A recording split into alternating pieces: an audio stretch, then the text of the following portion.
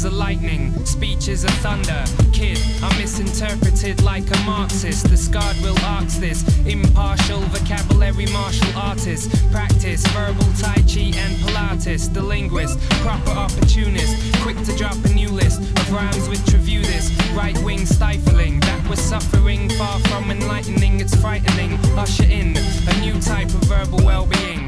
As your talks are walked by a canopy of entropy. Enter the linguist who eventually, with a dismaying display of rhyme-slaying advances, the impartial vocabulary martial artist. For your fame, why do we fight in your name?